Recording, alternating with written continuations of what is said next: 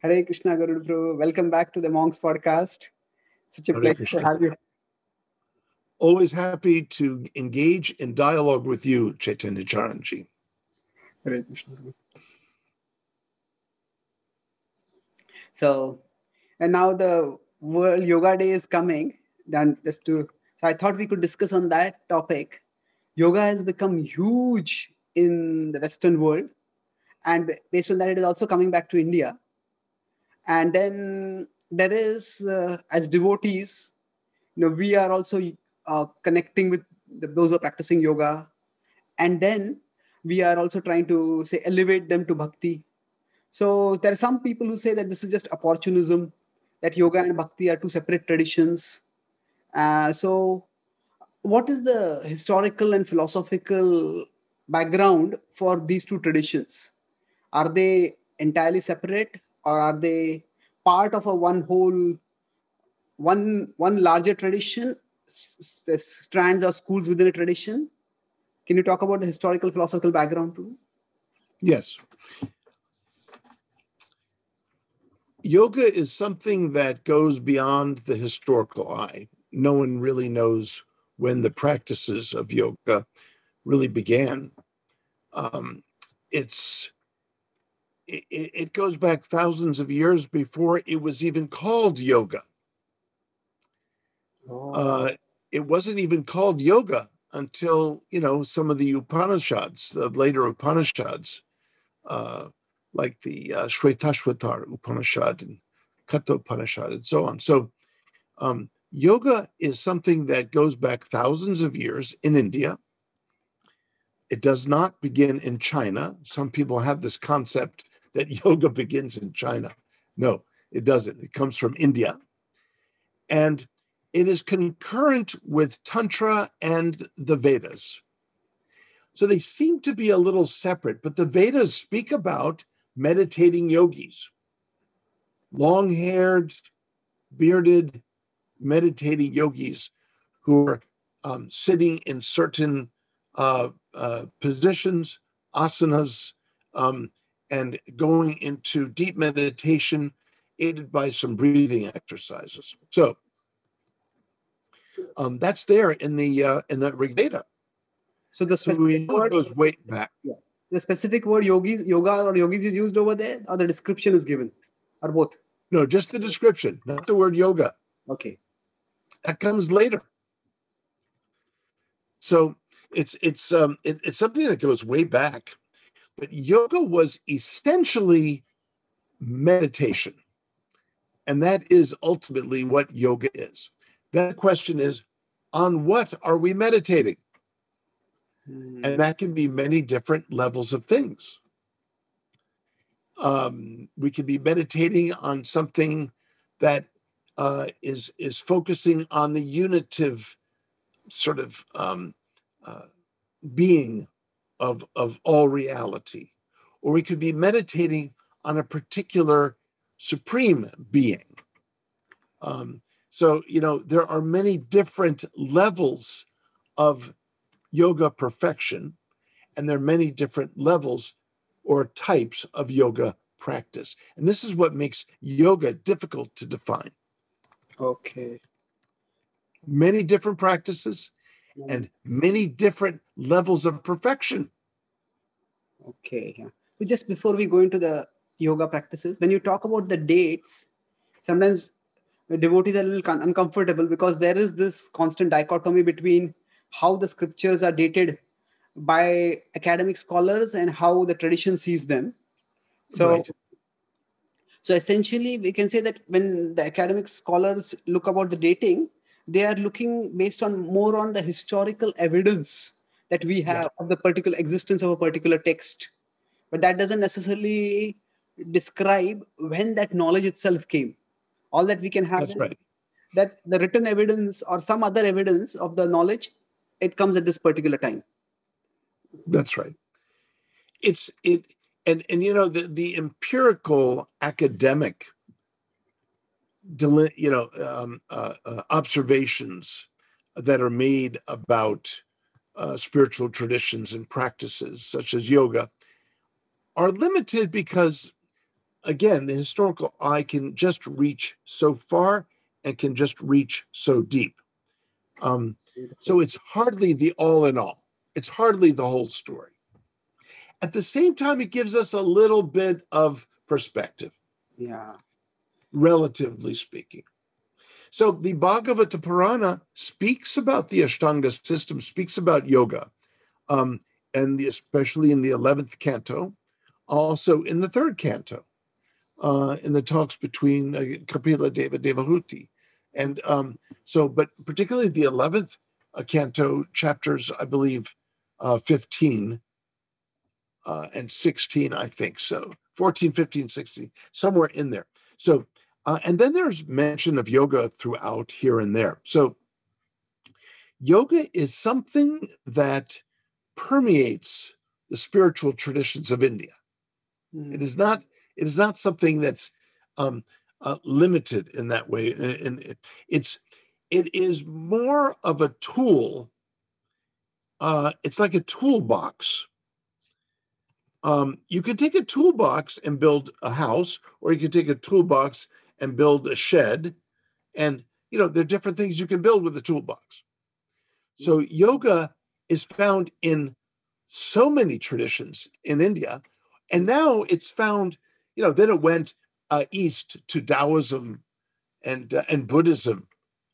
It was, the Buddha himself took up yoga in India when he was in India. But as Buddhism spread to the East, it took yoga with it and revised it and made it its own. And in modern times, you've got Muslims, Christians, and Jews practicing yoga.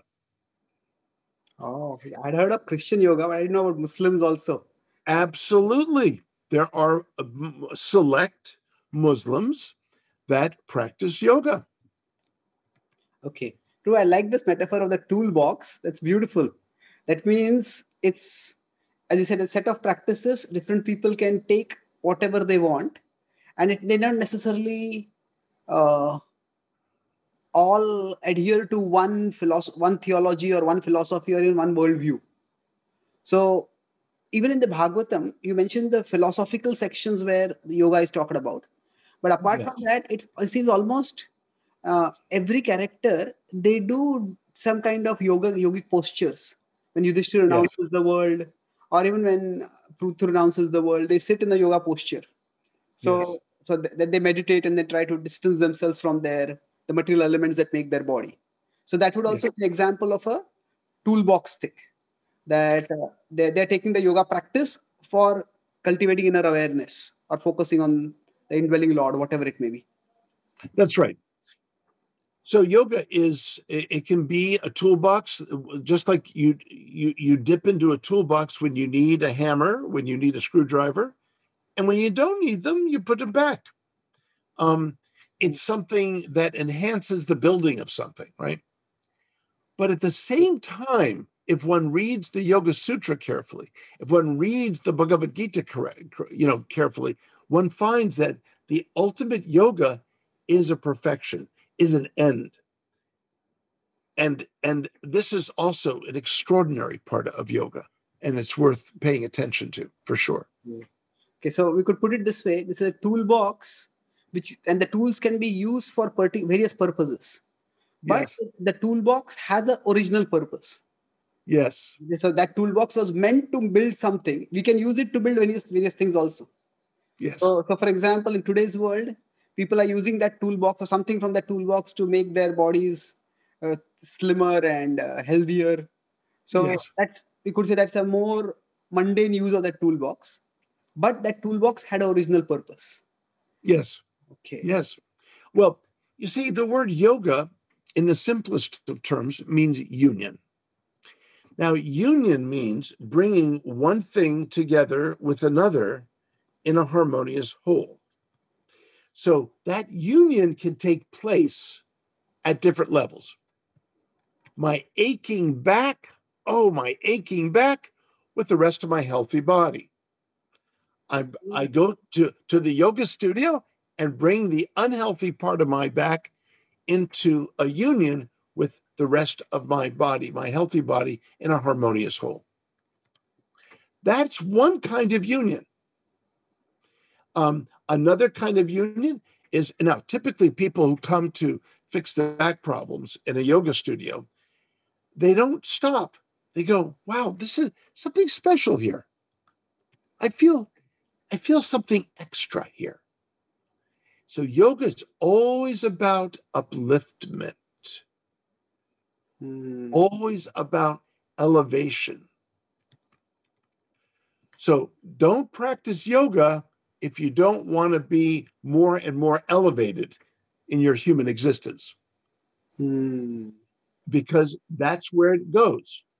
Now, sometimes, so after the back is fixed, then one can balance more the internal psychical energies, the psychophysical, the psychoenergetic centers of the body, the chakras, where we bury the samskaras and the kleshas, the vasanas, the things that the traumas that limit the energy in our lives. So yoga can help release those chakras. Chakras, a wheel. And if you are familiar with driving in a car, when a wheel hits a pothole, it gets the whole wheel off. Can even puncture the wheel. Yoga is about a tire repair, it's about a wheel repair. Allow those chakras to circle freely and to be energized freely. So, for example, the third chakra, the Manipura chakra. Yeah. Just want to understand the examples, beautiful examples. So you're saying that just as a pothole may damage a wheel, so similarly, life's traumas can damage us. And then, that's right. So then if the wheel is damaged, the car can't move very well. So similarly, that's right. because of the impression, the samskaras created by life's unhappy events, yes, our energies can't move properly. So that's then right. Yoga is like fixing the tire, so it's like fixing the car. Sorry, it's like fixing the chakras. That's right. Striking example. Yeah. See, we're like vehicles. I mean, of course, the Gita calls the body a vehicle, right? A yantra, right?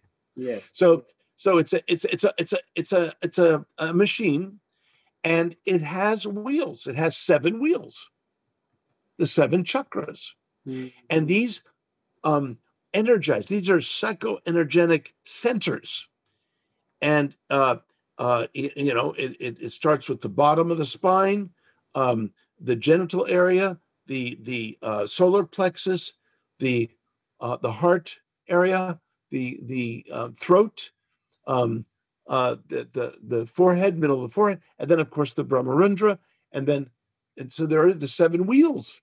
Now, if something traumatic happens, like you said, Chaitanya Charan, if something happens, if a pothole of life comes along, then our wheel gets a bit damaged and it doesn't work as well. Now, of course, we've got the other 6 wheels working, but there's no such thing as a spare tire. Okay. So you have to make sure that the wheel gets repaired or it doesn't, and it limits us in life. Okay. So yoga is very much a toolbox to repair the tires. Beautiful. Okay. But what's the purpose of these 7 tires? Where do the wheels take us? Where are we going with those 7 wheels? That's the key. And yoga answers that too. That's what you said, that the toolbox was meant for a particular purpose, even though we use it for various purposes. That's right.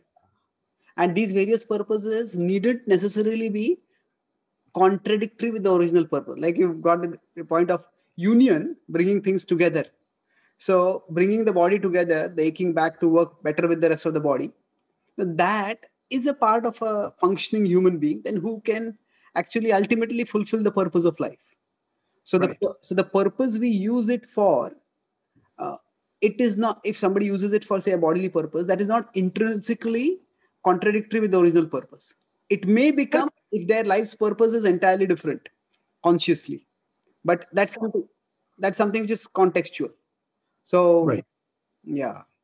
So, for example, yeah, sorry. I mean, well, I just want to point out, Chaitanya Charanji, that you know, you can use part of the toolbox and not engage the rest of the toolbox.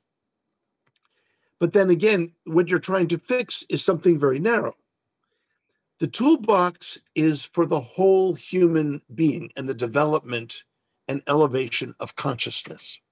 And ultimately, the cultivation of the heart. Okay.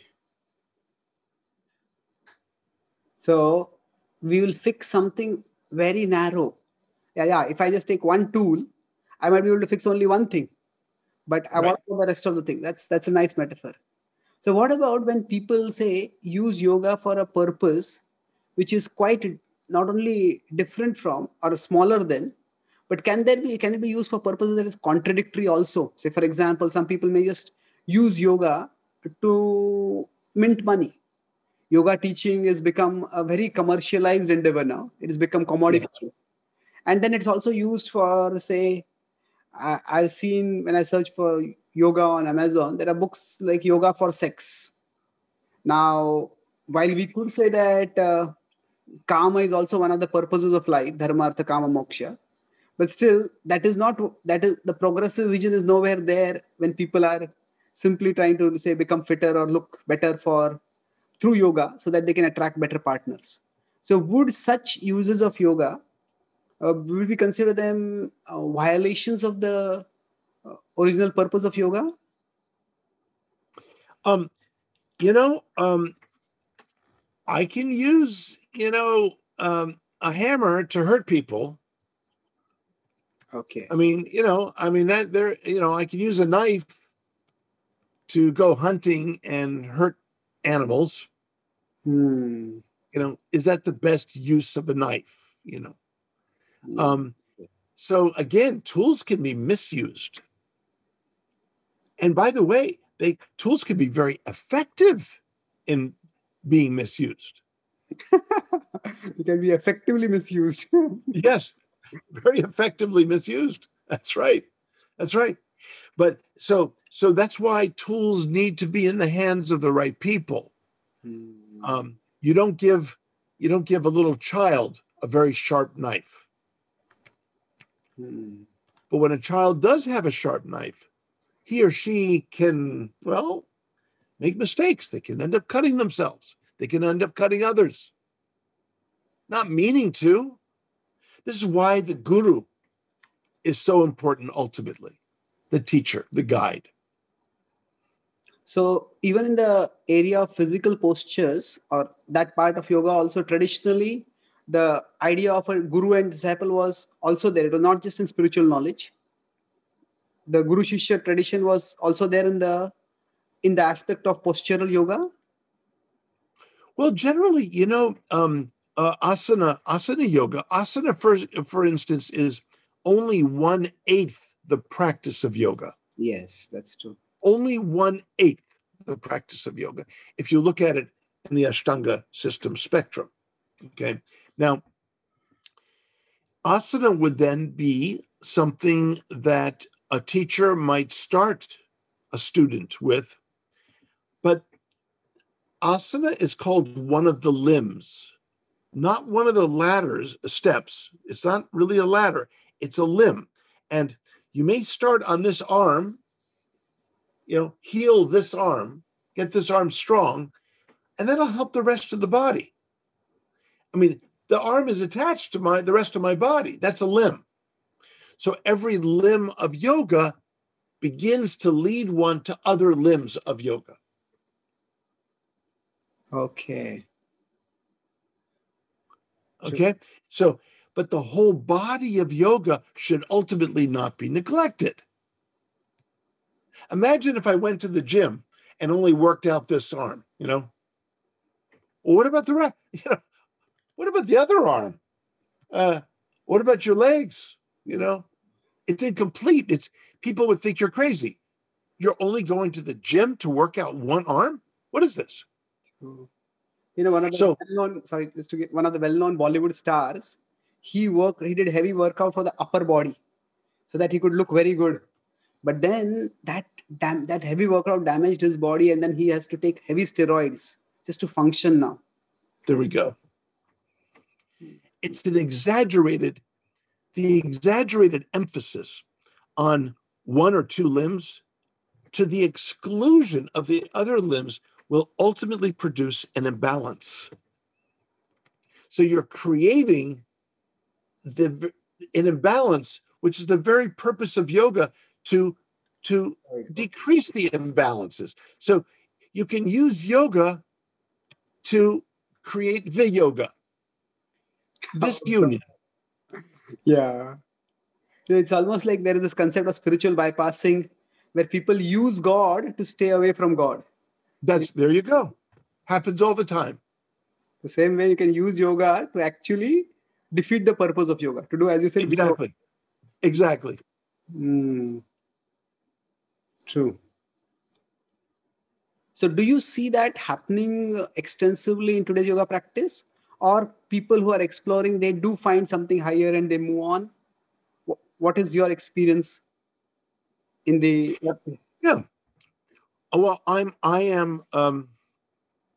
received a registration and certification with the Yoga Alliance at the highest level, as well as a teacher at the highest level of the yoga community. It's called Yoga Alliance. And I certainly have enough academic initials after my name, but I ended up getting more of these with Yoga Alliance, with RYTE, RYT 500, and so on. So these certifications are good, Chaitanya Charan ji, because to get them, you have to have a certain training from physiology to philosophy to practice. And this is good because yoga can also be dangerous, like we talked about with the toolbox. So, there have been asana practices in which students will actually break some bones. Okay. It's too much. It's too much. So this is not good, This is not good. So the training is meant to prevent that kind of thing and to be aware of that kind of, education, yoga education is very important for teacher trainees. So that's going on. That's very good. That's very good. But so in general, you are saying that at least those who get yoga teaching certifications from authorized places or respected sources, they do get a holistic understanding. Now, I would say that it moves in that direction generally, yes. Okay. Now, in that training, they're supposed to study the Yoga Sutra of Patanjali and the Bhagavad-Gītā, teachings of Krishna to Arjuna. Oh, okay. So even in the mainstream yoga world, Gita is considered that important as a yoga text also? Yes. Okay. Yes, indeed. And so there we find many different yoga practices and many yoga levels of perfection. And that's why it's difficult to define yoga. The funny thing is, Chaitanya Charan ji, now I'm coming out with the translation of the Yoga Sutra to be published by Yale University Press. In there, I explain that everyone does yoga. They just don't know it. Really? Okay. In other words, to be a human being means that you already practice the 8 limbs. You do it only partially and unconsciously. To be a human being means that there's nothing artificially imposed in yoga practice. It's about enhancing the attributes of being a human being in the first place. Would you like me to demonstrate? Yeah, please. That's fascinating. Okay. So for example, so in the book, I will explain that there's partial yoga, practical yoga, and perfective yoga. Partial yoga, yeah, partial, practical, and perfect. The 3 Ps, I call it. Beautiful. Okay. Okay. Now, partial yoga means you're a human being, and there are 8 limbs to your human existence, which Patanjali outlines beautifully in the Ashtanga system. Ashtanga, Ashta Anga, 8 limbs, right? So the first limb, what is it? The yamas. Yama has to do with perfect ethical practices. The ideal ways that you and I interact with each other and others. What human being is not concerned about how they interact with others? Everyone is to a greater or lesser degree. Human beings are social creatures. We all want to interact with some other human beings. Maybe that interaction is not always the healthiest, whatever. That's a different matter. But the fact is, we are interactive, socially interactive creatures, and therefore the ethical dimension of the human existence is there. So that's the first limb, yama. So that's now you're saying this is a part of partial, because different people may have different ideas of how to interact with people. And some people may be able to interact well. Some people may interact in a way that simply hurts others and hurts themselves. That's right. So in that sense, the specific codes of conduct people follow may or may not be the best aligned with reality. That's right. Misaligned with what is best, what is good for them, or what is good for both of them. That's right. Okay. But when I move from partial yoga, unconscious yoga, to practical, deliberate practice of yoga, then I elevate what it means to interact with other people. I start practicing the ideal yogic ethics. But we're already ethical creatures. True. We just may not do it very well. So the limbs reflect the human being and its various dimensions. So those are the yamas. The niyamas come afterwards, and those are the personal practices, the first of which is cleanliness. I mean, I think most human beings, like to be reasonably clean. I mean, this is not, how is this an imposition from yoga? No, I mean, everyone likes to be clean. I mean, most people take a bath, I hope, at least once a week, for goodness sake. I mean, every day would be nice, of course. And in other words, human beings feel better when they're clean. We like to be clean. Yeah, again, at least we want to appear to be clean. We at least appear one, and if not, but to literally be clean and to be, and so on. So there are different levels of cleanliness and purity and self-practices outlined in the niyamas. Fine. This is universal. True. The yamas are universal. The niyamas are universal. And then what comes next? Now notice it's going from outer to inner. So sometimes the yamas and niyamas are translated as do's and don'ts. Is that also a valid translation? No, that is not proper. That is not proper. Okay. I'll tell you why. So the don'ts, yamas, okay, what they call the don'ts, the first one is ahimsa. So that's a don't. Don't harm anyone. But the second one is satya, truth. Don't be truthful. Okay. Of course, they take it as implying don't be untruthful, but that's not what it says. Okay. The third is asteya, which means don't steal. Okay. Don't be acquisitive, and taking things that are not rightfully yours. And this could be done on subtle levels or gross levels, whatever. It gets very rich. It's a rich discussion. So that can be considered a don't. But what about the fourth one, brahmacharya? Brahmacharya is a do. Be a student of Brahman.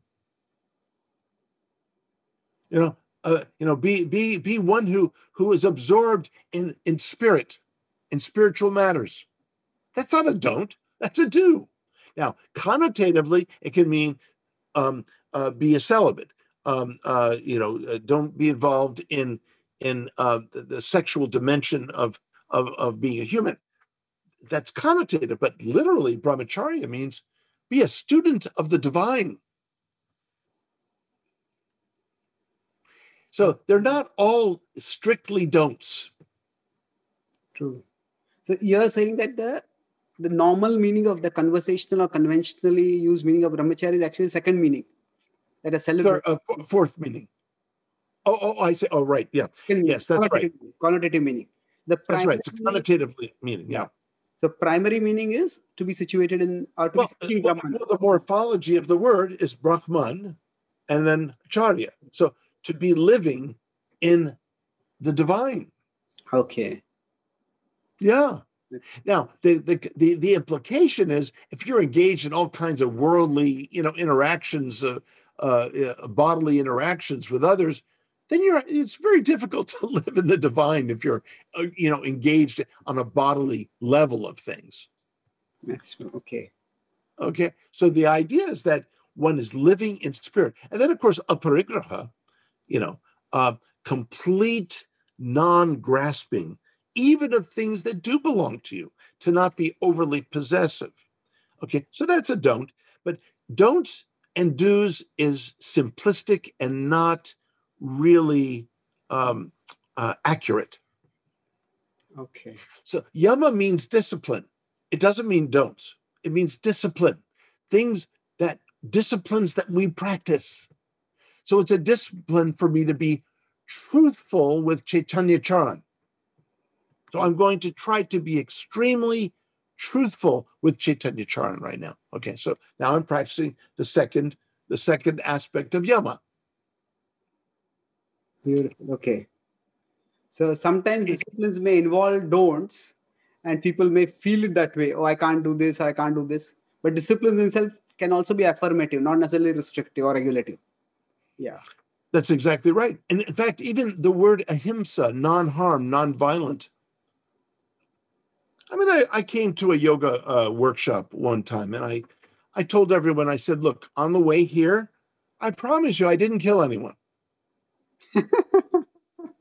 So, I mean, on that gross level, I'm practicing ahimsa. But ahimsa goes so much deeper than that. It doesn't mean, okay, so non-harm. I wasn't harming anyone, say, with nasty speech. I didn't, like, if I call you a goat, Chaitanya Charan, okay, this could be very insulting, right? This could be harmful. Chaitanya Charan, you're just a goat. I mean, okay, that could be harmful, okay? Something like that. So that's on a more subtle level, right? I think with social media in today's world, this level of himsa happens so much. That's right. Assassinating reputations and exactly. Yeah. Well, but this is all of the kleshas and the samskaras coming out, just sort of releasing the endless, machinations of samskaras and kleshas. But so practicing ahimsa is not merely not calling you nasty names like goat, but it means the positive too. It means kindness, sensitivity, empathy, appreciation of your thoughts and feelings. So even though it's put in the negative, ahimsa, non-harm, it's also a positive to be sensitive to the thoughts and feelings of others. So in the yama list, the negatives can be understood in terms of the positives. The positives can be understood in terms of the negatives, and so on. So it's a rich discussion. Beautiful, yeah. A very rich discussion. But here's the point. Every human being, to some degree, is practicing the yamas. To some degree. So I didn't, when I went to the store the other day, I promise you, I did not steal any bananas. Okay. But was I subtly stealing someone's dignity by thinking of another person and putting them down in my mind? That's kind of a stealing, subtle, very subtle. It's a stealing of another person's dignity. Let's say I'm a bigot. I'm a bigot, and I'm prejudiced against someone of another race. Yeah. That's stealing on a subtle level, but powerful. I'm stealing their dignity. True. Excuse me. Yeah. So there are subtle levels and gross levels to these yamas. So this is the point. Every human being is concerned with their interactions with others to a greater or lesser degrees. Every human being is concerned with their own personal practices. And then the third one, asana. We all have bodies and we're all positioning our bodies. Right now you're sitting, I'm sitting. In fact, asana means literally sitting. Yeah, Vyasasana is the place where Vyasa sits. So the asana. That's right. That's right. Asana, I can be a little crude about this. Asana means what you put your as on. Oh, God. Okay, that's pretty much what, if you use the British pronunciation, okay, the British pronunciation. So it literally means to be resting the body in a position, a seated position for what? Meditation. It's preparation for meditation. Okay. So all asana practices, whether it be Tadasana, the Vrikshasana, Padmasana, all of these, Shavasana, what goes on. I mean, they've proliferated into the hundreds. But all of them go back to preparing the body so we can go further inward, right? Yamas are very outward. The niyamas are more inward. And now the asana is the border between the outer and the inner. And now I go to the fourth one, pranayama. I believe all of us are breathing, Chaitanya Charan. As human beings, everyone breathes. True. But do we know how to breathe and oxygenate all 37 trillion cells in our bodies? Yoga, again, enhances the practice of yoga, enhances the natural breathing process, the respirational process. Whereas in partial yoga, we may not take the opportunity to really focus on the breath and oxygenate the body fully. Of course, that happens somewhat naturally. Sometimes I go, yeah. Okay, so I might take a deep breath, or I might stretch, right? There's asana, right? Stretching. Even I've seen babies, I've seen infants stretch, okay? Even they stretch. Yawning is a kind of stretching. So these limbs are all naturally occurring dimensions of the human. In yoga practice, they're deliberately taken up and enhanced. Okay. So in this way, that's the difference. That's beautiful. So we could say that's a way you're talking about partial, practical, and perfective. So at a partial level, everybody is doing these things. Everyone. And as we become more conscious, more informed, both in terms of knowledge and awareness, then we will move towards doing it in a more effective way, more purposeful and effective way. Yes. Sometimes people say, do you practice yoga, Dr. Schweig? And I say, well, you do, but you just don't know it. That's beautiful. It's a little bit of an obnoxious response, but I'll say, why are you asking? You practice yoga. Perhaps you don't know it, though. So these 8 limbs are all there in every human being. Beautiful. So pranayama is expanding and deepening the breath. Pratyahara, the fifth limb, withdrawing the senses from sense objects. Sometimes every human being at different times wants to sort of retreat from the world of sensate imagery and just go inside. Pratyahara literally means to draw from the resources that are within. So that goes deeper. So not to take from without, but to take from within. Prati, to reverse, the ahara, the taking, to reverse the taking. Instead of taking from outside in, I'm going to take from deep within and bring it to myself.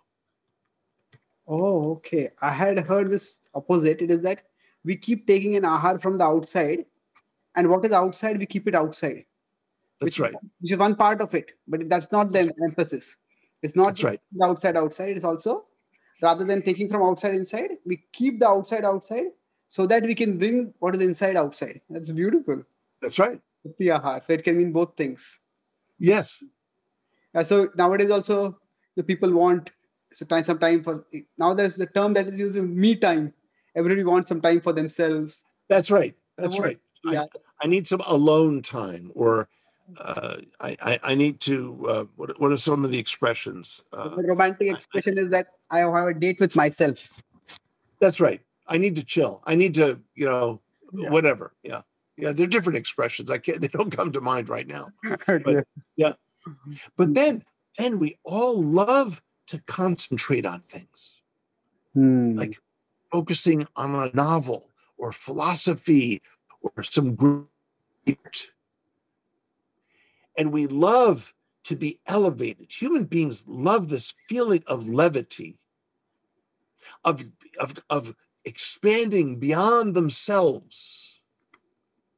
And that's what great art does. Sometimes sports does that. I remember when my daughter was a miniature human, like a baby human, right? A little thing like this, right? Well, I mean, her limbs were useless. She didn't walk. She didn't do it. They were useless, as all infants' limbs are, right? In fact, the legs kind of curl up. You pull the leg, it just springs back. Okay. But I used to throw her up in the air. And she loved the feeling of levity and cackled wildly. All babies would do that. They love that feeling of levity. I want to assure you that I did catch my daughter most of the time. Most of the time.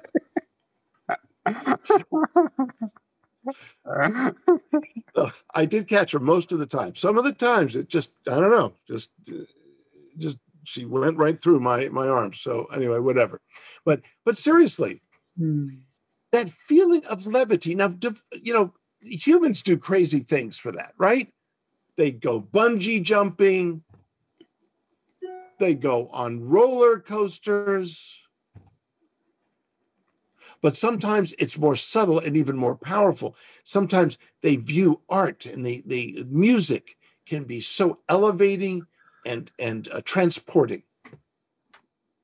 Oh, so I'm just trying. So you're connecting levity with the post pratyahar stage of yes, okay. Yes, dharana, dhyana, and samadhi. So in one sense, bungee jumping wouldn't be at all considered to be anything like samadhi, but the idea is that you just experience yourself beyond your body. So you're That's doing it. Yeah.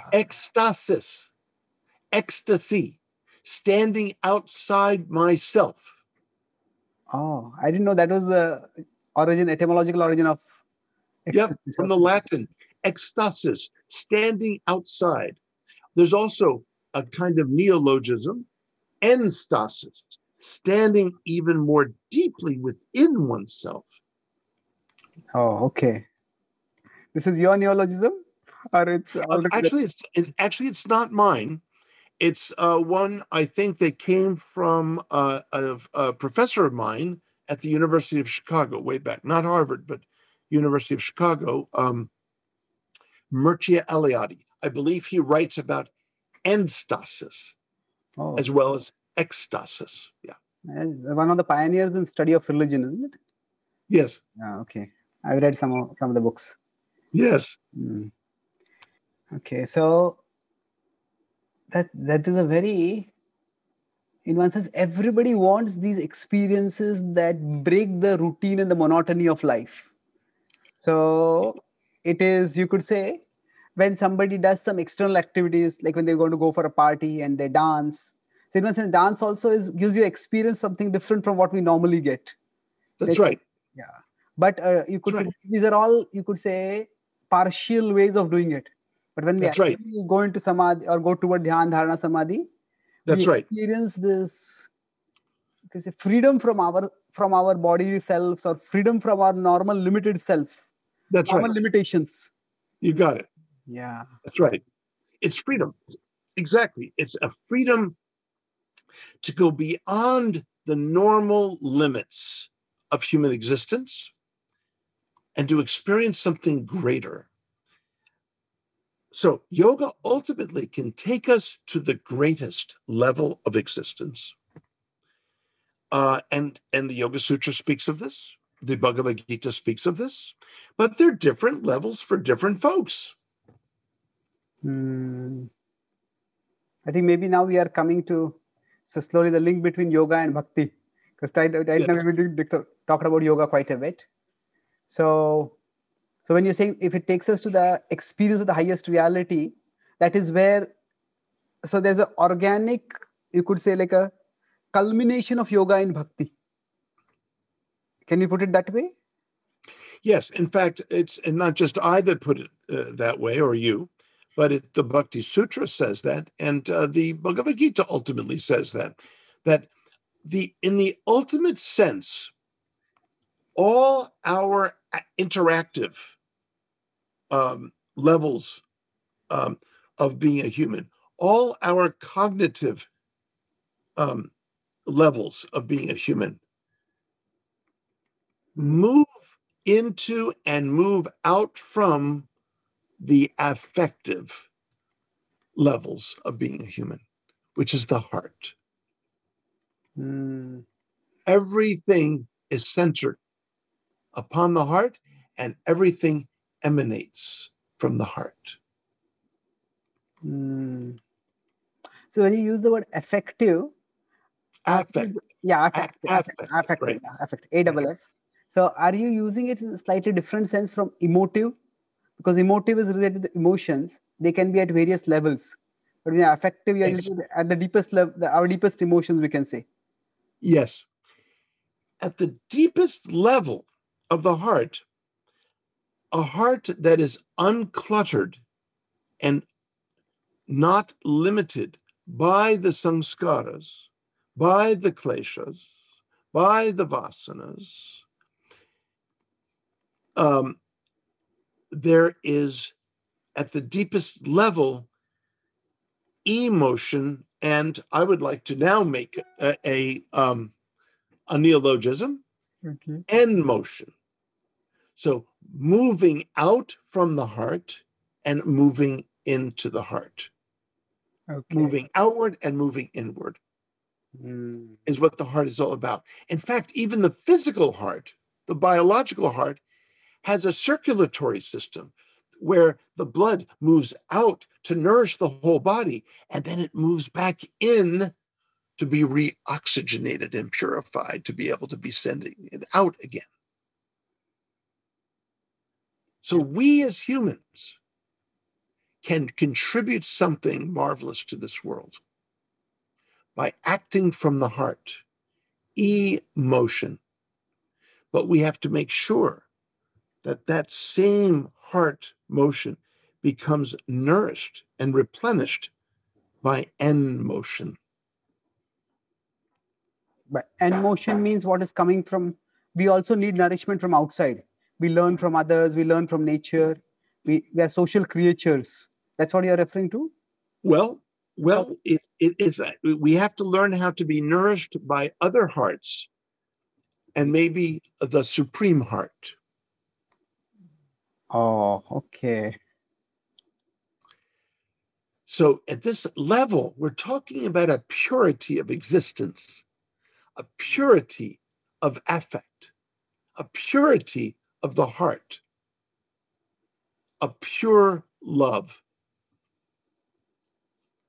the kind that Krishna offers Arjuna in the Gita. Beautiful. The divine is already embracing us. The divine has been embracing us for an eternity, Chaitanya Charan, as you know, through outwardly, an embrace from without, from within, from everywhere around us, and now, right in front of us, the divine waits for the full embrace, the return embrace from us. Yoga is the return embrace of a divine embrace that's already been there, but we're not returning it. You know, my grandmother, she loved me a lot, okay? My family used to go up and visit my grandparents in New York City. They lived on Fifth Avenue. They lived in an apartment, and we used to go down the hall and go up in the elevator, and my sister would be there as well, my younger sister. But my grandmother had a special thing for me, right? So I was 8 years old, and when that door flung open, my grandmother looked at me with wide eyes and attack arms, and she would come and I would hide behind my mother, you know, grabbing onto her skirt. And she would come and squeeze me like a boa constrictor. Okay. and I could hardly breathe, right? And I would even mouth the words to my mother, help, right? Okay, now, divinity is not as aggressive as my grandmother. Okay. It's gentle, but it's far more thorough than my grandmother's embrace because it's everywhere. We just don't appreciate it yet. Yoga is about evolving greater and greater levels of sensitivity. Sensitivity to other human beings, but beyond that. Sensitivity to all living beings, but beyond that. Sensitivity to the reality of existence that engulfs us. Sensitivity ultimately to the very thing from which all reality comes and emanates. Sensitivity to the inner life of God. So here we talk about yoga as harmony, but I never connected the idea of harmony with embrace. It's such a moving and loving imagery. Harmony is also very sweet, or connection is also very sweet, but embrace has that affective part within it, very powerfully. But let's talk about it even more ontologically. What is an embrace? An embrace is something that engulfs us, something that supports us, something that holds us up. Beautiful. So yes, I mean, you can bring it to a kind of almost romantic level, right? A kind of or a, you know, affective, loving level. Okay, but I'm really using it to talk about something metaphysical here. Oh, okay. Chaitanya Charan, your body consists of about 37 trillion cells. Mine does too. How is it all working? Are you doing anything to help it? There's so much that's happening to us and for us, even to make it possible for you and I to speak. This is so miraculous. If we could comprehend the miraculousness of all this, we would be stunned and we wouldn't be able to talk at all. within each of those 37 trillion cells, Chaitanya Charanji, there are 1 million working parts. Are you doing anything to help? You're just kind of breathing calmly, right? You're not doing much. We are supported. We are embraced. Everything around us and in us makes this life possible. We're being embraced, supported, nourished all the time without much effort on our part. Hmm. So when you said yoga is increasing sensitivity, it is becoming aware of how Yes. much something beyond us is sustaining us. Yes. Upholding us, sustaining us, nourishing us, giving so much to us. That's an embrace. And then we naturally, if we become aware of that, we will naturally want to know what is that reality? What is it that is embracing us? Yes. So now you are. Well, what if I send you endless gifts in the mail? And I send you this, and I send you that. I send you, a new kurta. I send you a watch. I send you rings. I send you hats. I shower these gifts on you, and I never hear even so much as a thank you. That's the human condition. We are not grateful. We're not appreciative. We have so many gifts, more gifts than we can even conceive of. Yoga is about being increasingly more grateful and appreciative and sensitive to all the gifts. It's true. This is such a beautiful explanation of yoga from a conceptual perspective. It just broadens one's consciousness. How much of it is, you could say, explicated in the core yoga texts, or it's implicit, and then we draw it out? Because from what I've seen, the Patanjali Yoga Sutra, it is not a very big text. First of all, it's smaller than the Bhagavad-Gītā also, and also Yes. its sutras are very, very terse. And it Yes. doesn't really talk much about the nature of the ultimate reality. So it seems to Oh, no? that's because you haven't read my translation yet. Okay. Okay, when I say it doesn't talk much, it doesn't explicitly talk about a personal divinity like Krishna or anyone in the way in which is talked about in the Bhagavatam or somewhere else. But you can, Okay. you are saying in that sense, but you can explain. Okay.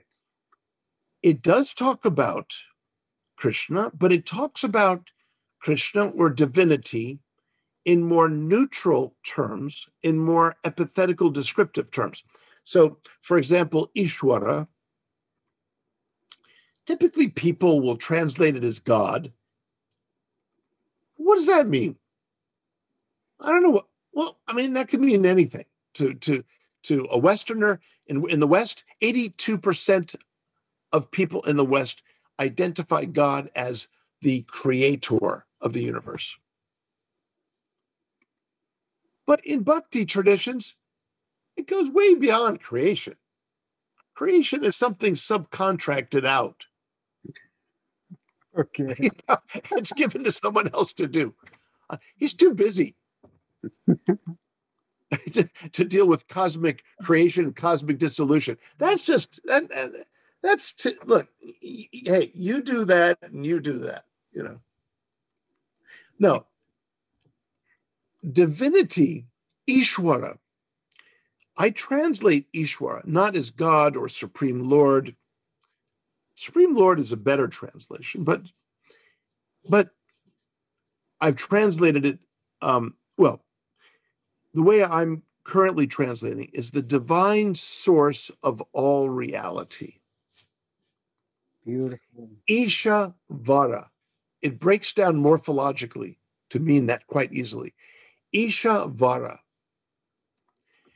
Ishwara Pranidhana is this famous phrase from the Yoga Sutra. Appears 5 times. Or is it 4? 5. I believe it's 5. And typically people translate it in this limp way. Dedication to God or devotion to God. But what is that? What does that mean? Take the word morphologically apart. Pranidhana. Moving deeply into the space within the heart. Dhana. There is where you will discover Ishvara. Beautiful. So the divine source of all reality is discovered by moving deeply into the space within the heart, dhana, the core. And that phrase, space within the heart, hridaya kasha, is there in the Upanishads in many places. So I'm showing some intertextual relationship there. Okay. Into the space within the heart. Space within the heart. So here is space used in what's Rid Akash. Akasha. Mm-hmm. Okay. Now, of course, we're not talking about the biological heart, but yet there's so many parallels. Because, the biological heart has 4 spaces. Okay. The atria, 2 spaces for the atria, and the ventricles, 2 spaces. There is space within the heart, the physical heart. But we're talking about the heart of a soul. Have you noticed in the Bhagavad-Gītā that suddenly we find out that Ishvara is present within the heart? But whenever we talk about the whole human being, we talk about Atman, we talk about Ahankar, we talk about Buddhi, we talk about Manas, we talk about the Indriyani, we talk about the Deha, or the Sharira, right? From subtle to gross. So where's the heart? Where is it, Chaitanya Charan? Suddenly we learn that Krishna is within the heart. Wait a minute. I didn't see it in that list. Where is it? Does that refer to the same as the center of our emotions? It's ultimately the soul. Presently, wherever our emotions are in the mind or wherever, that's where it will be located. Something like that? The Gita says that you can stop the mind from within the heart. Wow. Yeah, I think that's one of the most enigmatic verses, 8.8 or something like that in the Gita. That's right. Yeah. Yeah. One of the reasons I love our talks, Chaitanya Charan, is I love seeing what happens when I load all these unusual ways of understanding these depths of philosophy. So I love trying these things on you. I really do. Now, so Mano Rudhi Nirudhyacha it is. Yes. Yeah, it's a very fascinating. So what? So within Sankhya, there is no place for the heart. So what does it refer to? The heart is even deeper than the soul or the Atman or the self, because it is within the heart that the Atman resides, according to the Upanishads. I have loads of quotes from the Upanishads. Okay. The Atman resides within the heart. Not only that, it is within the heart and through the heart that the city of Brahman exists. Okay. So there are macro, meso, and micro levels to understanding the heart. And I call it the whole -heart, the whole heart. Oh, And this brings together everything, Chaitanya Charanji. The 13th chapter, the Kshetragya. Who is that knower? Do you know who's doing the knowing there? Do you know what is doing the knowing? Ultimately, it's the heart, not merely the Atman. You know, the word Atman comes from a root, a verb root, which means breath. okay. And so Atman is sort of like a parallel to the respiratory system. Okay. And the respiratory system is very, very important to the body, right? Hmm. But what is it a servant of? The heart, the biological heart. It serves the heart. It oxygenates the blood so that when the blood circulates, it can oxygenate the rest of the body. The blood carries the oxygen to the rest of the body. And then the blood that's been used comes back to the heart. It becomes purified. It then goes back into the exposure to the lungs, to the respiratory system. It gets rejuvenated and then goes around the body again. Hmm. This is what happens spiritually. To The conscious. heart is at our deepest, deepest center, and yet it's the whole being, like a circulatory system.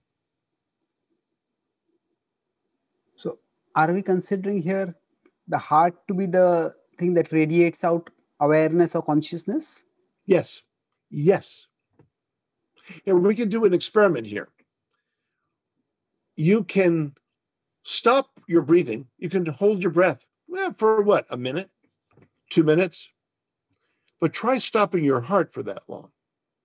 Now, I don't want you to die, okay? So I happen to be very fond of you, okay? So I really don't want you to die. But trust me, you cannot have your heart missing, skipping a beat. Hmm. The lungs, you can, look, I'm holding the breath. Am I dying? No. But if I were to have my heart, if I could have my heart withhold the beating, I would die. The heart, even biologically, is more fundamental than even the breath.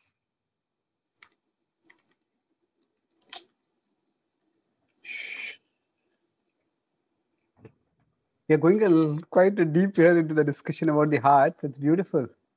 So, Yeah, but you know why, Chaitanya Charanji? Our discussion of yoga is ultimately about the heart, the whole human being.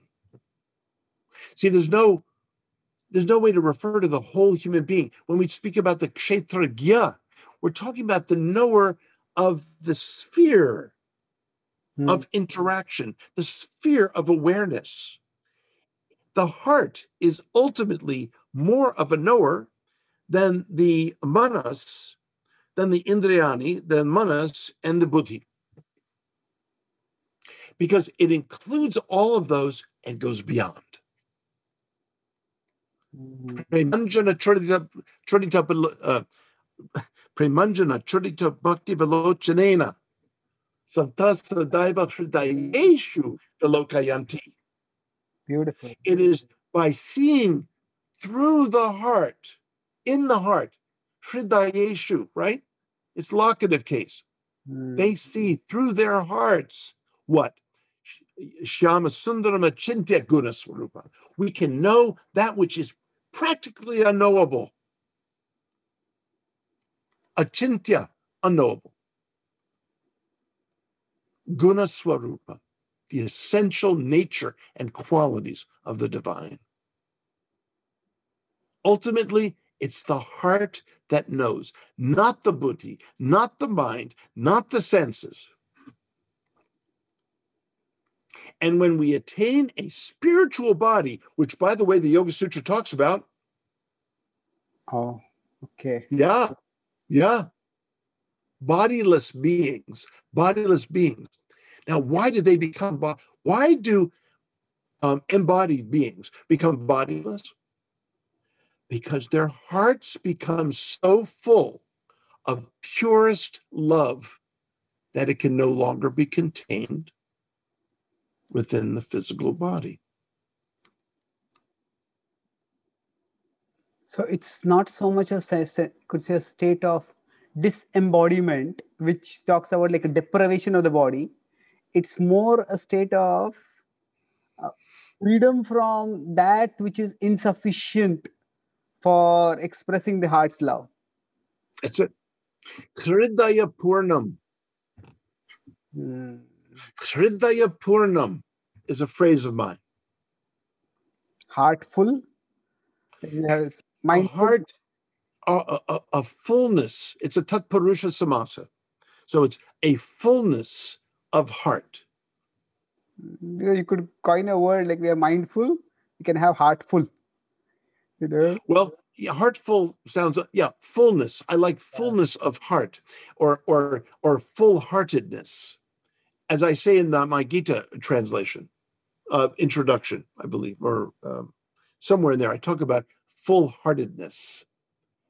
That's more complete. Just heartful is a bit simplistic. Or if I truncate it further, then I'd say the whole heart.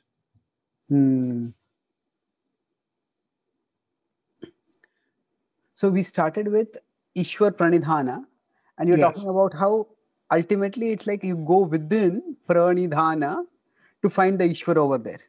That's right. And it's up to you who you discover there. If you discover Krishna, well then, wow. Arjuna discovered Krishna. Now, when you say it's up to you who you discover there, that means there is an objective and subjective aspect to it. Objectively, the Lord is there in the heart. But subjectively, depending on our samskaras, our vasanas, we may find something else over there. Something that has been placed over there by our own past actions. Is it, in one sense, in the word God, we don't use the word God as Ishvara, but everyone has a God. Everyone has something that is the center of their being. And it's the highest. Yeah. That is ultimate, yes. And in their worldview, that is the ultimate. For some people, it might be money. For some people, it might be their health. For some people, it might be their family. Some people, it might be their country. So you're saying that if those people go deep into their being, it's up to them what they will find. That's right. And this is how we can also understand Krishna when he says, Ye thamam prapadyante. Like, as all people enter into me, they will reciprocate. I'll reciprocate. That's right. Exactly. Beautiful. So it is that same Krishna, but in a sense, if this is what you think is the ultimate reality, this is what you will find over here. So Krishna also said, Naham prakasha sarvasya. I am not to everyone. That's right. Okay. So to what extent does the Yoga Sutra actually give a understanding of what the Ishvara is? You said that Ishvara Pranidhan comes several times. Yes. So is the Yoga Sutra more about practice than about the vision of perfection, or the vision of perfection, as you said, is also given? To what extent? Yes. Yeah. It's more of a kind of outline of practice and perfection, as well as the conditioned state of partial practice, right? Partial application of the limbs. It's more of an outline, and you're supposed to fill in the outline. Now, if you want to, you can practice yoga in a way that takes advantage of the facility of yoga, greater health, greater intellectual capacity, greater awareness. It's kind of like this. Right? Have you ever seen those bicycles that you ride on, and they're in place. They don't go anywhere. Exercise bikes. Exercise bike, that's it. Yeah. So you're riding on it. Now, there's nothing wrong with an exercise bike, but you're not going anywhere. Okay. So you're gaining strength, but you're not going anywhere.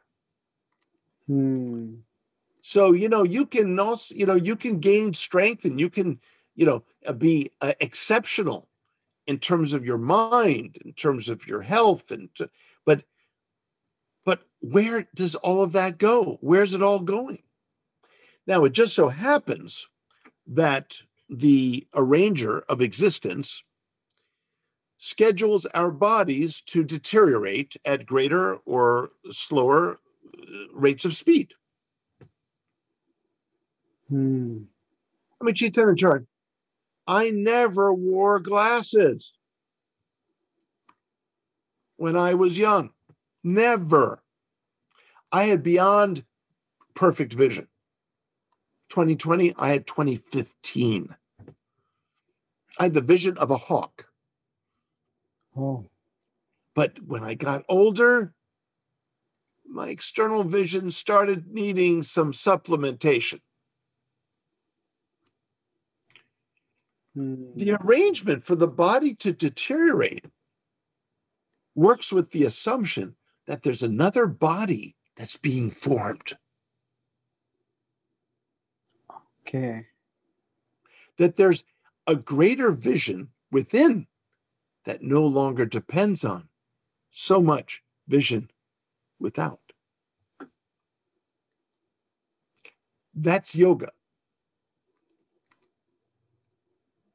Oh, so you're saying that in one sense, yoga is meant to be, it's the fabric of reality pushes us toward the practice of yoga, or the fabric of reality is arranged in a way as to inspire us, or even it assumes that we will move toward yoga. That's right. Things are arranged for us to either ignore the opportunities in our existence or to take advantage of them. To work with the cycle of life as one is deteriorating, as one's body is slowly fading, as the sunlight of our bodily existence begins to reach sunset. Are we prepared enough to where we can raise the full moon of spiritual existence? Beautiful. Or is it only a new moon that needs to cycle around again and again and again until we arrive at the full moon, Purna Chandra?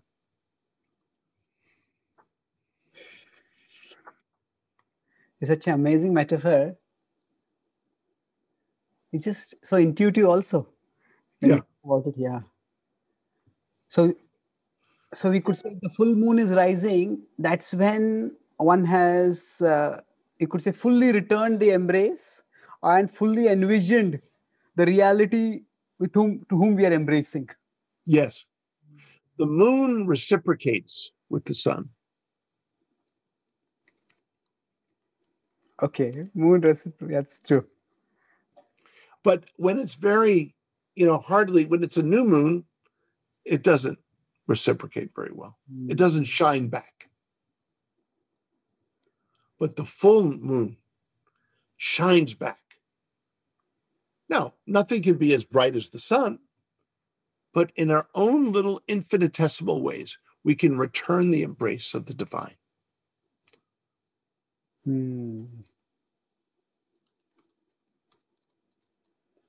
So things are arranged for us to practice yoga no matter what, either unconsciously or deliberately and consciously, and then to attain the perfection of yoga is to be completely absorbed without any trace of conditioning. How is it that someone can rise so high in the practice of yoga and fall from that into worldly treachery. We've seen this. I'll tell you how. According to Patanjali, there's something called sabija samadhi, sampragyata samadhi. Now, sampragyata samadhi is the positive way of talking about it, and there's no such thing as asampragyata, but people impose it on the Yoga Sutra, which is incorrect. I won't go into that now. You'll have to read the book. But sabija means with seeds. The seeds of our samskaras? And seeds are little traces of imperfection that, if not addressed and not taken care of, you know what seeds can do? They can grow into full-fledged plants and grow one right out of samadhi and grow us right back into the conditioned world. So going back to the embrace metaphor, that whom we are embracing depends on which bija is growing. If some unwanted bija is growing, then that embrace gets misdirected towards something else. So instead of we are about to embrace the divine, but we end up embracing something else. Yes, we could be embracing something lesser. Now, remember, everything is part of the divine. Yeah. Okay. So the problem is we don't realize that. You see, so the divine realizes that, but we don't realize that. So we see it separate from the divine, even though we see it maybe as in an ultimate sense. And that's why we're in the conditioned world. We're here to find out what it means to discover ultimacy in the truest and ultimate sense, the ultimate ultimacy. Yeah, I thought you would say intimacy, but you said ultimacy. Intimacy comes later. That comes, yes. The intimate divinity, that comes later. That's when you have truly found the ultimate, and then you dive into that ultimate, you join it, you become part of it, and then you become intimate with the ultimate. So yeah, that's right. It's there. That's right. You know me well, Chaitanya Charan ji. That's right. It's something like in Krishna Lila, we talk about, say, first there's God's greatness and there's God's sweetness. So it's ultimacy. First we understand the ultimacy, and then there is intimacy. Aishwarya versus Madhurya. Yes. Yeah, beautiful. So yes. So when you're talking about... And by the way, Aishwarya is a strengthened form in Sanskrit of Ishwara, right? Oh, okay. Aishwarya, Ishwara, right? So Aishwarya, so Ishwara contains both the intimate divinity and the majestic and or powerful divinity. Isha being at the center and Vara at the circumference. The circumference is the all-embracing, it's all of reality. But the Isha is at the center. And if one is connected deeply with Isha, then Isha turns into Bhagavan. The intimate divinity. So the majestic Lord reveals himself to be the intimate Lord, you could say. Yeah. Yes. And while the Aishwarya and the majestic are always there, but when one is intimately relating to divinity, of course, as you know, one forgets about the Aishwarya. But when one is feeling isolated or separate and is missing the beloved deity, divinity, as in Viraha or Vipralamba Seva, then one remembers the Aishwarya. Just as the gopis in the Bhagavad-Gītā, when they were searching for Krishna everywhere, and then they just sat in the forest in the middle of the night, and they sang 19 verses together of viraha, vipralamba seva. You know, it's funny. The word vipralamba means the attainment of distance. It's an attainment. Okay. Okay. So it's an attainment, because this state of intense feeling alone and far away, viraha, far away, raha, alone, viraha, alone and far away. This experience just brings divinity even closer. But in that feeling of viraha, you see that the Vrajagopikas, they acknowledge Krishna's divine, as Prabhupada would put it, opulence, or his majesty, his powerful prakash. But also at the same time talks about the intimate dimensions of divinity. And in talking about both, you see, the Aishwarya cultivates feelings of humility and dainya, whereas talking about the intimate aspects develops ragatmika sentiments, passion. So there's humility and passion. As you know, I never talk about humility without talking about divine passion, because you cannot have one without the other. And this is exhibited in the behavior of the Vrajagopikas. So this is yoga. It's the yoga of the yoga of the yoga. Why the triple? The yoga of the yoga of the yoga. Triple only because yoga at one level reaches the horizon of being, sat. But if it goes higher, it can reach the rise of chit, and then the ultimate rising of ananda, and the inner life of that ananda, of the divine. Oh, so in that sense, Sat Chit Ananda. Yes, right. Oh, so one level of aware perfection of yoga is also to realize the Sat aspect, that there is, Yes, this is eternal. And that's right. Pure existence. okay, so yoga of the yoga of the yoga. Okay. Mm-hmm. And this is where bhava, one realizes bhava, being. One realizes the foundational horizon of being. here I was thinking sometime we really should discuss the Gopi Gita and the Ras Leela in detail. Yes. You have mentioned it in many beautiful ways in our various podcasts, but we could need to have a devoted discussion to that. But Yes. just coming back to this point about Satchit Ananda, so is it when the yogis realize Sat aspect, and if they consider that to be the ultimate, is that why there is a common notion, I would say, about yoga, that yoga talks about Ishvara as the perfection as contentless or objectless consciousness, and it talks about. So, is this based on scripture? The two things, and maybe these are the two things which we will need to conclude, because this will take some time.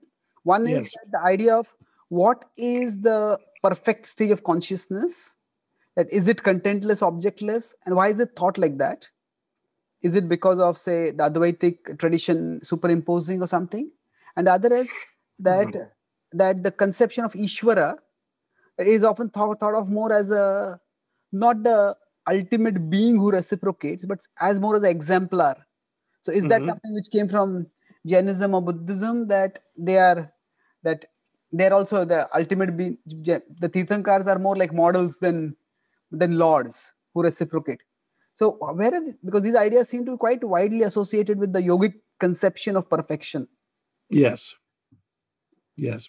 Well, you see, now the Buddhist and the Jain and the bhakti conception of existence are different. Yes, very different. in many ways. So in the Gita, really, when we talk about sattva, we talk about existence in the sort of, shall we say, I wouldn't say impersonal sense. It's just non-personal. It's not very personal. So in other words, that means the kind of interconnectedness of all things resting in the divine as Krishna. Okay. I mean, if I come to your house, I'm not going to see it as a kind of empty nothing. No, it's still your house, but it's not you, Chaitanya Charan. If I tell you I came over to your house, I didn't want to see you. I just want to see your house. Well, okay. For some yogis, for some yogis, that's okay. Or let me put it this way. They don't reject. It's not like rejecting Chaitanya Charan. It's that all they can comprehend at that time, and it's beautiful, is the house. Wow. They can be wowed by the mansion of existence. Beautiful. Wow. Okay. So that's okay. And, we talk about Shukadev being an impersonalist or the four Kumaras being an impersonalist. They're not impersonalists in the Mayavadi sense. They understand that there's something more to it, but they prefer to stay at this more peaceful, interconnectedness, unitive state of things. It's beautiful because I like this word non-personal as compared to impersonal. Because impersonal conveys a rejection of the personal. Correct. Whereas non-personal is, you could say, maybe lack of awareness, lack of realization, lack of perception of the That's person. right. And I also like this, the wowed by the mansion of existence. It's beautiful phrasing. Before I was introduced to Bhakti, I had read some spiritual teachers, and their descriptions of Brahman were actually very moving. Just as we feel moved by hearing the beautiful descriptions of Krishna. Yes. The descriptions of, we could say that there is no Krishna. In that sense, it's not personal. But, that's right. But there is the affective aspect also involved. It's not just like a cognitive aspect. The description is very beautiful and moving for them. Yes. And this comes from the Upanishads. The Upanishads, which are, the Gita is considered Gita Upanishad. Okay, so it's an Upanishad. And this teaching is not unaligned with the other Upanishads. No, it's all right there. And when we talk about the city of Brahman, a city is not a nothing place. A city is very active. It's very full. It's very beautiful. If it's a beautiful city, of course. So, the idea here is that, no, we're not talking about emptiness. We're talking about the opposite. We're talking about fullness of being. Now, fullness of being at that point is more passive. It's more, shall we say, reverentially oriented. Okay. Whereas being within supreme being is the supreme being. So sometimes people need to see the mansion of existence first and say, who lives there? Who lives in that house? And then they get to know, that's who lives in that house. And you know what? Once you get to know the person in the house, of course, you're amazed at the whole house, but you don't focus on the whole house. You focus on the loving relationship within the house. Once we know the person, it is not that we may be aware of the house, but the house, in one sense, the center becomes the person. That's right. Like we say, Krishna, it is said, Bhushanam Bhushitaha. He is the ornament of ornaments. That's right. So that, from a devotional perspective, so even the Brahman is like an ornament of Krishna. We don't see it as Right. disconnected. The appreciation, like in the 10th canto, there are the verses where that Brahman whom the Jnanis seek, that Paramatma whom the yogis seek, that he's playing as a boy in the courtyard of Nanda Maharaj. How fortunate is Nanda Maharaj? Right. So There you that, go. it's like, when you know the mansion, you appreciate the owner of the mansion more. That's right. But at the same time, the mansion recedes, and the loving exchange is everything. Beautiful. That's true. I mean, even in human relationships, I have a very wonderful relationship with my wife. She's a real partner in life and everything, in my devotional and my yogic life, everything. We could live in a hut, or we could live in a mansion. That's secondary. If there isn't the affection there, then what is the use of any kind of living space?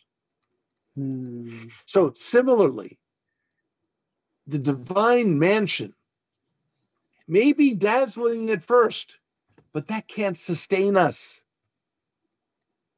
It's what's between hearts that sustains us. That is bhakti, and that is the yoga of bhakti, which ultimately translates as rasa. Yoga is a code word in the ultimate sense as rasa. Beautiful. So if we consider yoga as connection, then what connects the human and the divine is actually rasa. There it is. Beautiful. This is why Prabhupada, you'll see yoga in the verse in the Gita, in the word for word, even though some people can't read Devanagari. So it's in the transliteration and it's in the word for word. And then Prabhupada has the audacity to put devotional service in the verse. Yeah. and people don't know why. I said, you don't understand. Prabhupada is seeing the ultimate achievement of yoga as rasa. And devotional service is the human response to that divine embrace. But you don't see that. So Prabhupada is fast-tracking the reader in the Gita. Beautiful. Fast tracking. That's such a nice word. I That's often right. say the same thing, that the Prabhupada his compassion makes him impatient. It's like he wants to give throughout the Gita what Krishna is giving at the conclusion of the Gita. That's right. Fast tracking. That's right. Yeah. That's the same thing. Fast-tracking, and yeah, that's right. Beautiful. Placing the conclusion in the steps. Yeah, that's right. Yeah. So you explain that the non-personal conception is a progression. It's like seeing the vision, is seeing the mansion before we come to see the person. Now, so then where is the idea that I'm seeing the mansion and I see the person also, but why would I think the person to be more exemplar than a reciprocator? Where does that idea come from? That because we cannot, in the Yoga Sutra, cannot deny that, as you said, Ishvara is prominent, and it's not just, although you could say it's one limb of yoga, but his position is much more than that. Yes. So how does Ishvara get sidelined to an exemplar rather than as a reciprocator? How did it happen? And I mean, is it also? They're not interpreting the Yoga Sutra.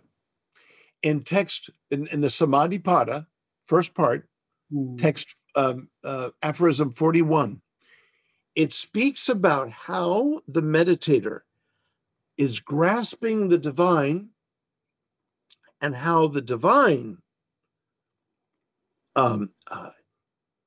is anointing, effectively anointing the meditator. It's a raw concept of grace. It's beautiful. The meditator is described as grahitra, the grasper, grahitra, and there's the grahana, the grasping, and this you could translate it even as embracing. So the embracer, the embracing, and then that which is to be grasped, grahya, and it's all, it's so strongly implied. The one most powerful word in Sanskrit for grace is anugraha. Beautiful. Look at that. And anugraha means that which follows the grasp, the embracing. So when we go to the divine to grasp and embrace, the divine returns the grasp, anugraha. That's called grace. Now, anugraha is not the word mentioned there. Rather, what is talked about there is a process of anjanata. Anjana means ointment. And ta is the abstract suffix. So ointment, it means a massage. The meditator is massaged by the divine. That's why you said anointed. Okay. Yeah, anointed. That's how they define. Beautiful. It's right there in the direct literal translation. Now, you know how many people translate the Yoga Sutra in, remote kind of, metaphorical. They try to, twist it around.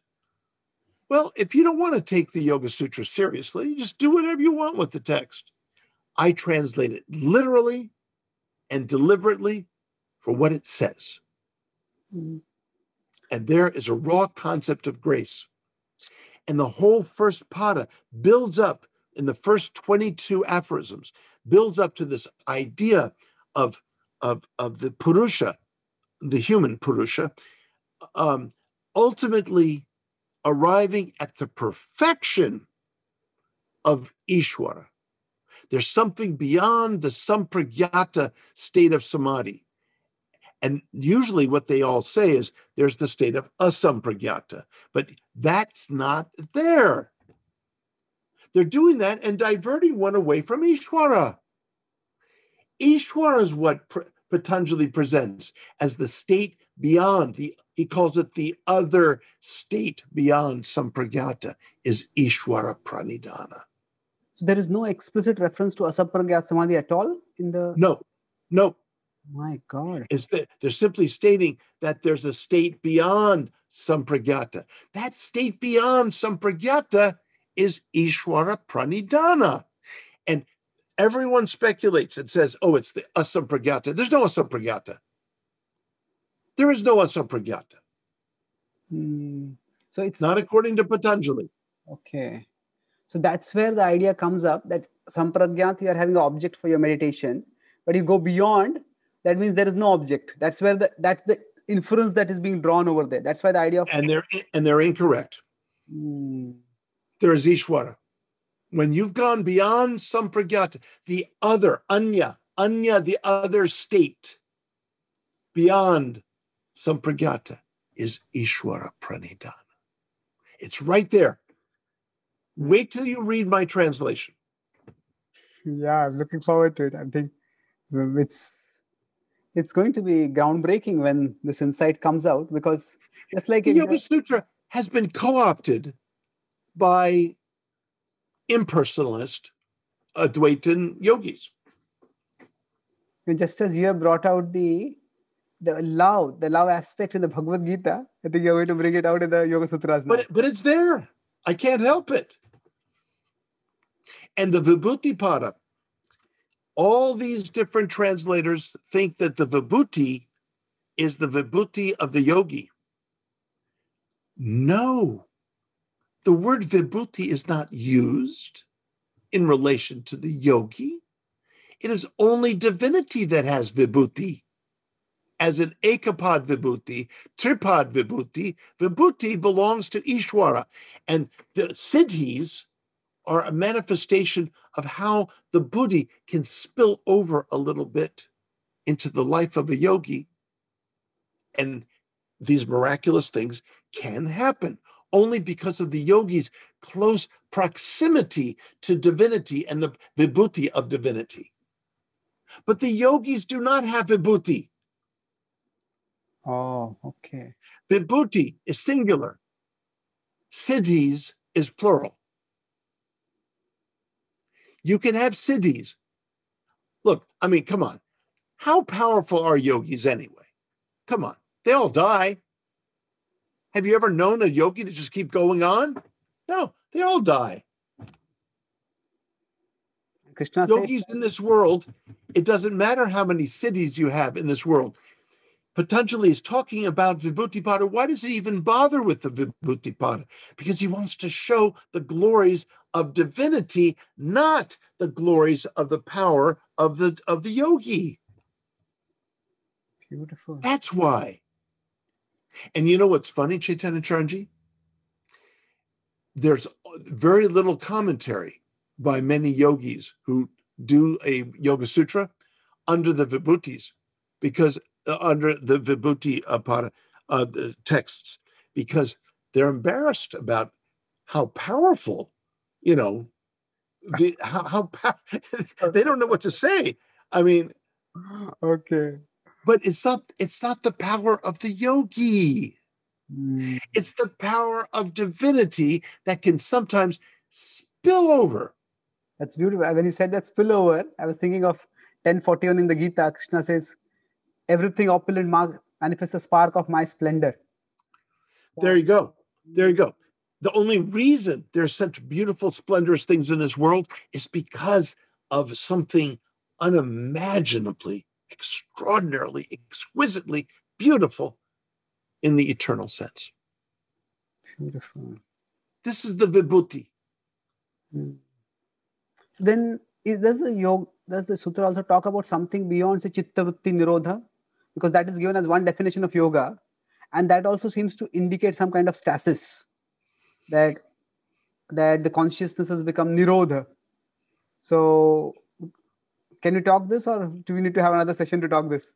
Well, that could be a whole other, because I do not translate yoga chitta vritti nirodha the way most people do. And this is what I'm working on right now. Chitta is a word that can mean mind, it can mean thought, it can mean consciousness, it can mean heart. I translate it as hridaya purna, the whole heart. So what is my translation of it? We can perhaps end on this. Leave your listeners absolutely stunned by what they could learn from all of this. And here it is. It reads like this. I read it as a double entendre, okay? So that means I'm double translating vritti nirodha. The first instance in which you hear the translation, it's a negative one. In the second, it's positive. And you'll hear it right now. Yoga is a transformation of the whole heart as its conditioned turnings become uprooted, so its pure turnings can take root and flower. Beautiful. Nirodha, vritti, turnings. What kind of turnings? They're either conditioned turnings or they're pure turnings. Nirodha is either uprooting or taking root and flowering. So, and this, you see, ni means root, rodha means blossom, flower, growing upward. So this is supported by by two other key texts. One in particular in which the word nirodha appears 3 times. Nirodha, what is it? Nirodha samskara. So that's the uprooting of the samskaras. Nirodha parinama, the transformational process of nirodha, and nirodha chinmaya. Something, I think it's chinmaya. I forgot exactly. Anyway, and that's the transcendent, the flowering of the garden of yoga. Flowering of the goat. So that expression is also there. So Yeah. we cannot. So Nirod cannot be reduced to one thing. But this is such a, what you're given is a beautiful translation. When I thought double entendre, Well, how would you do that? But that's beautiful. There's so much here. I'm telling you, Chaitanya Charanji, there is so much. I'm very excited about it, but I have to restrain myself because Yes. I can't get everything in one talk. So we I should think probably wind up now. yes, bro. Still, your heart is limited by your body. There you go. There you go. Yes. Here we go again, right? Yeah. Should I try to summarize quickly? Please. Yeah. So this was a thrilling discussion. We discussed about broadly the topic of from yoga to bhakti. So we started about our yoga and bhakti, two distinct traditions that originated. So you talked about how yoga is almost prehistorical in the beyond our human history to know. The historical eye can only see so much and see so deep, but the reality is much bigger. So, but even in whatever texts we do have, wherever it's available, yoga is not just talk yoga. You give the one metaphor which I think we used a lot of like a toolbox. So yoga is difficult to define because it involves various kinds of practices and various conceptions of perfection also. But even the Rigveda mentions about people who resemble yogis. So there is that description. And then, of course, the Bhagavatam has the philosophical description of yoga in the 3rd and 11th cantos, and also the practice of some limbs of yoga, at least, by many of the major characters over there. So then from there, how yoga is described historically, we came to today. You talk about how yoga spread. In India also, Buddha. It is not that it's come from China. It's very much from India. Buddha practiced it in India. Then it went eastward, and then afterwards it went westward. So from that toolkit, throughout history, different people have taken different things, and each tool has its value, but the toolkit has its original purpose. So if somebody wants to fix their back is aching and they want to say if you consider yoga as harmony or connection, then get the back to work in harmony with the rest of the body. That's also what yoga offers.